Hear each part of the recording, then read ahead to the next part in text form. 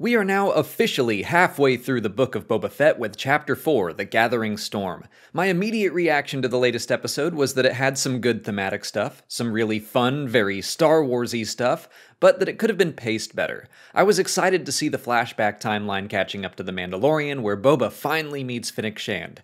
There were certainly some enjoyable parts, but 3/4 of the episode was made up of flashbacks that built towards events that we already knew the outcome of. I'm not sure we learned enough new information to warrant so much screen time given to the past, but let's dive in and see if we can figure out why that choice was made. We don't waste much time at all getting to Fennec. Boba has been alone in the desert for some time, wishing he could go back into Jabba's palace to reclaim his ship, but he can't do it alone. He sees pieces of events from The Mandalorian's 5th chapter and investigates to find Fennec dying in the sand. So he takes her to a modification parlor in Mos Eisley where she is given cybernetics that save her life. I honestly don't mind the modifiers all that much, especially after learning about the real-life mod subculture they're based on. I at least understand the idea better. And when Boba brought Fennec to the modifiers, I was like, oh yeah, that makes sense. But I felt like the montage lasted far too long. It had some fun ideas, the arm with swappable pieces is cool and all, but it went on for nearly 90 seconds just to tell us what we already knew, that Fennec Shand survives because of droid parts. I think that's my gripe with the pacing of this chapter, is that we spend half an hour in the past, and I have no problem with anything we're shown, but I don't think we needed 45 minutes to tell this story. I guess the length of the modification montage just shows us that saving Fennec's life was no easy feat, and purposefully leaving her cybernetics visible does tie in with the show's themes of healing both internal and external scars. Speaking of, when Fennec wakes up, Boba tells her the black melon will help her recover, that it takes some getting used to, but in time she'll come to crave it. I think that connects with Boba Fett and the Bacta. We've been talking about his healing sessions since the start of the series. Does he really need all that Bacta, or is he using it as a crutch? Fennec straight up asks him in this episode about his internal damage, but we'll get to that. Chapter 4 is largely about the relationship between these two bounty hunters, the lives they led in the past and the lives they hope to lead in the future.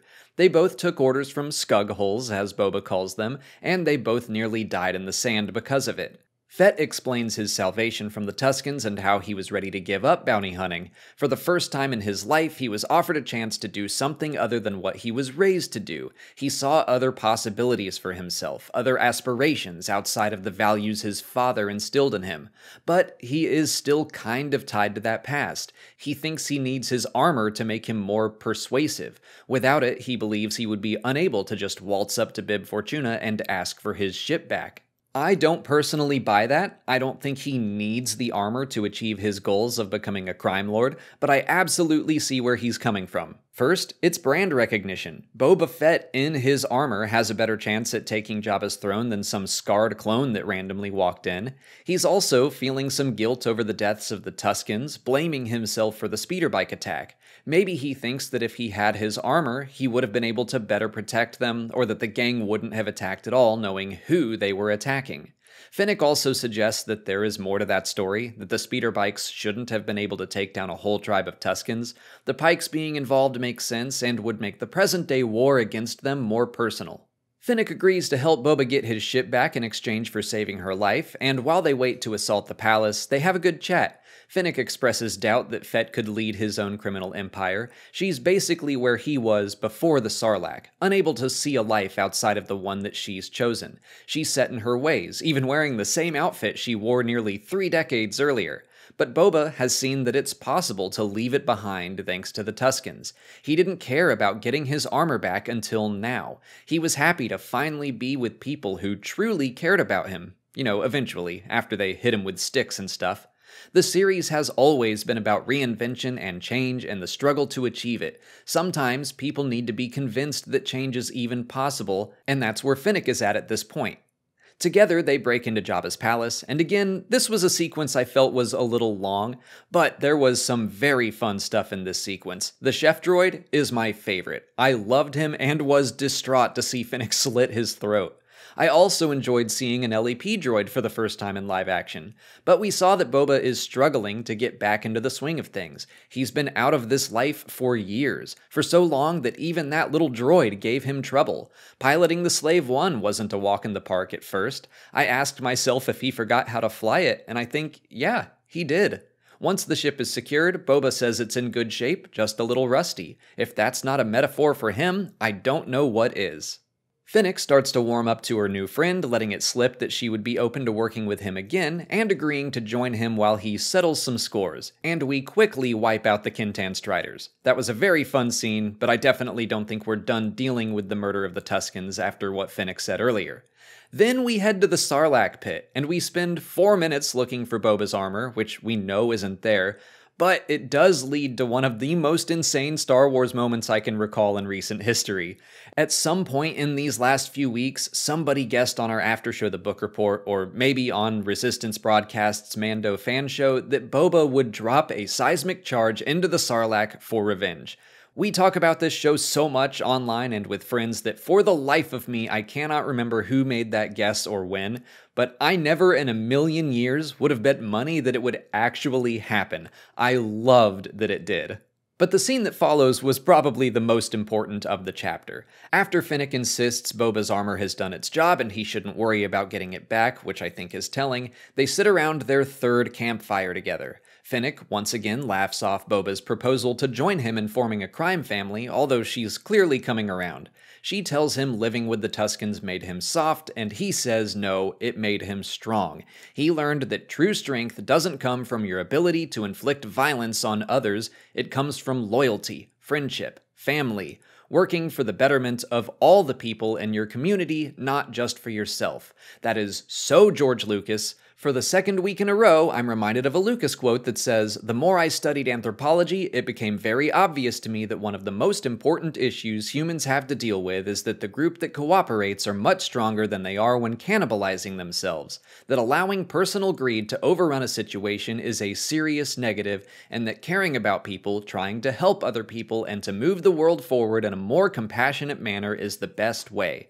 Boba Fett may not have the Force, but we are seeing him move from the dark side to the light side." Back in the present day, it's announced that Boba has fully healed, so we might be done with the Bacta and the flashbacks. I kinda doubt it. Fennec makes that quip about his scars on the inside, and I still think he has some trauma to confront, especially surrounding his father. I believe there are more to those flashbacks, and while the series has largely caught up to The Mandalorian, there is still some story to see about his quest to reclaim his armor. Considering how this chapter ends, I think Chapter 5 could have some past and present parallel storytelling. Jumping over to the Sanctuary, we catch up with Black Chrysanthemum, and I am so glad he's not just gone. He gets drunk and starts spoiling for a fight with some Trandoshans, which is fun on its own, but even more fun knowing the hatred between Wookiees and Trandoshans. Garsa Fwip tries to calm him down by offering to wipe away his bar tab, and he says, nah, choosing to go ahead and rip that dude's arm off. A fun scene, but I think it shows Boba the kind of person Chrysanthemum is, or at least can be. He's got a code, and that code is more important to him than money. Garsa also mentions that his days as a gladiator are long gone.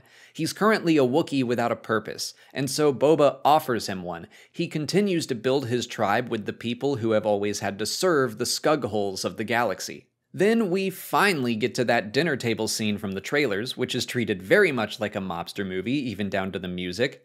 Boba basically asks all of the three families to remain neutral in his conflict with the Pikes and stay out of his way. They all agree after a scare from the Rancor. I doubt that neutrality will hold. I mean, it's not like Boba Fett can threaten them with a Rancor outside of the palace, right? Right? He's definitely gonna have to ride that thing into Mos Espa to exert some dominance.